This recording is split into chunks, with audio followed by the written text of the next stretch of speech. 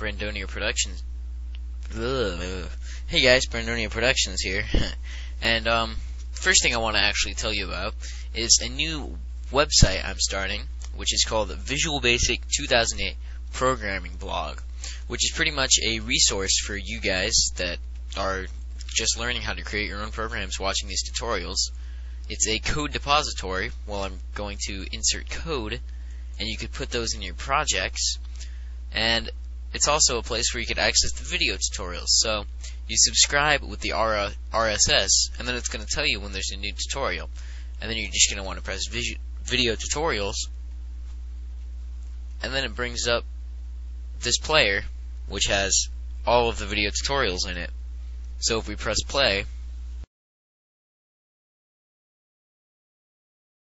there'll be a menu bar. How to create your own software part 1, getting started, and all the other how to create your own software tutorials. Okay, well, let's get started with our tutorial.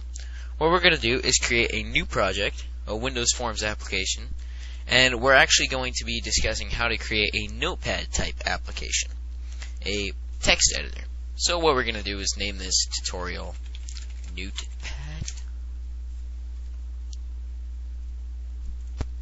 Okay, and here's our new project, the interface. Now, first thing we're going to want to do is resize the form using these little button things here. Make it bigger. Okay. Now, since our form is about the right height and length for a notepad, we're going to open up the actual notepad. So once we open this up, we notice first thing we see is the notepad icon, and then the untitled notepad thing, and then we see the menu bar. If we open up our project, we don't see a menu bar, so we need one of those. So how we get a menu bar is we're going to go to the toolbox, and then we're going to go to the menus and toolbar section and get Menustrip. We're just going to drag that into our project. Now, if you notice, there's a little lighter colored area right here at the top, where if you click on it, you can type things. This is our Menustrip, which is just like the menu bar. Now, we need to insert the items, so we're just going to click on this little arrow here and press Insert Standard Items. Once you do that, it'll automatically insert File, Edit, File, Edit, Tools, Help. Here's the edit. Yeah, so what we're going to need to do first is click on the file, and we're going to delete Print Preview, because we're not going to be going over that, or Save As. And that's all we need to delete. So once we insert our menu bar, we obviously need something to type text in, because this is a text editor. So we're going to insert a text box. Normally we would insert an actual text box into our project, but since this is a notepad and we need special features from the text box, we're actually going to put in a rich text box, which is a rich text box that provides more advanced features. So it provides more advanced commands like cut, copy, and all them. So we're just going to drag that into our form. We're going to put it until it locks in place right there. Sounds good. Drag it until it locks in place over here.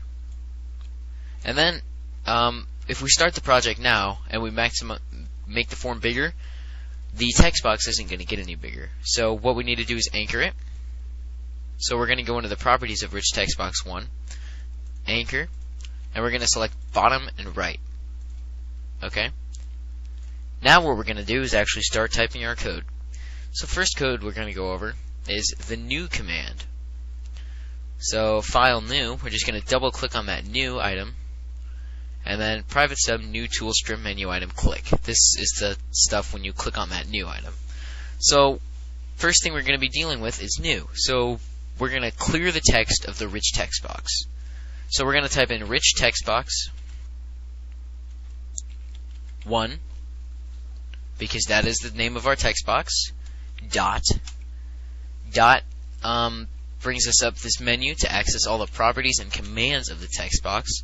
So rich text box 1.text equals, now what we do here is we actually get the text inside of the text box, and we make it what we want it to be.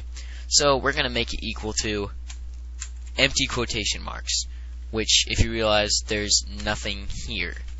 So when we use this command, the text will turn into nothing, therefore making it a new empty project. We're also going to do the exit command, which the exit command is very simple. 3 letters, END, end. All the end command does is end the whole project, closes everything about the program, and that's simple, right? Now we're going to start going into the edit menu, since this is easiest. We're going to double click on the undo, redo, and all these. So now, if we highlight rich text box 1, which we're going to do, and then press a dot, you'll notice that we've been dealing in the last tutorials with rich text box 1 or textbox1.text. The text icon is a little hand pointing to a little properties menu, it looks like. Now this pretty much means it's a property of that thing. So the text of the text box is a property, or the selection color is a property. Product name is a property, margin is a property, lines is a property. Okay, so those are all properties which you can manipulate and tell it to do different things with those properties. Now these things with a pink box on them are actually command boxes. So what that means is it tells the rich text box to do something. So we're going to tell it to undo. So we type undo, and undo comes up. Sure enough, it's a valid command, and it has a box by it. That means we're telling it to do something. So we're telling it to undo. Okay. Now form 1, we're going to redo also. So rich text box 1 dot redo. Sure enough, it also has a pink box by it, which means it is an action. And then we're going to do the same thing. Rich text box 1 dot cut. Rich text box 1 dot copy.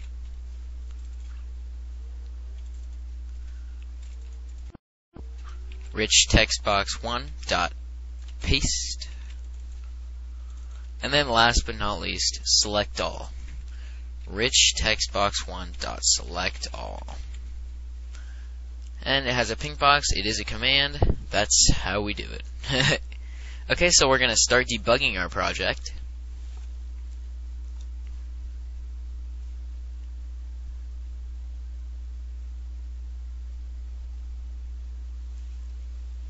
Once we start debugging, we're actually going to change the size of the form to test our anchoring. And it looks like it does work. The text box does change in size according to the form. So we're just going to maximize it. And then the File, Edit, Tools, and Help menu do seem to work. So what we're going to do is click on the File menu. Well, first we got to type something. So I'm just going to type a whole bunch of random stuff. Okay, so now if we click the File menu and press New, you'll notice it cleared the text. So now we pretty much have a new sheet of paper or a new project. Now if I type a whole bunch of stuff again and press File or Edit, Undo, it undoes me typing all that text. So then I'm going to press Edit, Redo, and it redoes my undo. So it adds that text back in. So now I'm going to highlight a certain amount of that text. I'm going to highlight all of it.